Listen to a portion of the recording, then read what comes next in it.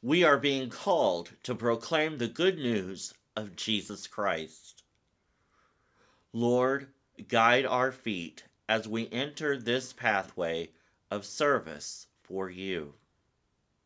It's not going to be easy. There are dangers out there. Lord, help us to face those dangers with powerful faith.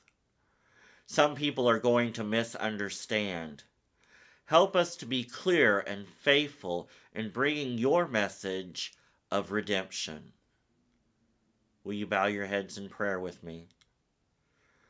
God of love, you have loved us first and continue to love us.